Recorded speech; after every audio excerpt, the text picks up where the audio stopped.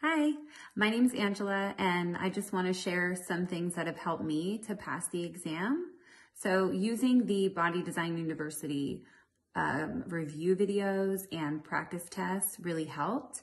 I used the YouTube videos and I studied with him side by side. And so I would listen to the video, I'd pause the video, I'd study a table, I made flashcards, and then I had those as reference later on. And so I just did one by one video, and then I felt ready. And then I took all the practice tests, I took all the quizzes, and those questions prepared me for what was to come. And so I think if you do those, you'll have great success, because those practice questions just gave me the exposure I needed to prepare for what was going to happen on the test. And I did really well, and I did better than I thought. And I know it's because of studying with the videos on YouTube and breaking down the chapter, and then using that to study the questions, and all that together just made me successful. So good luck. Thanks.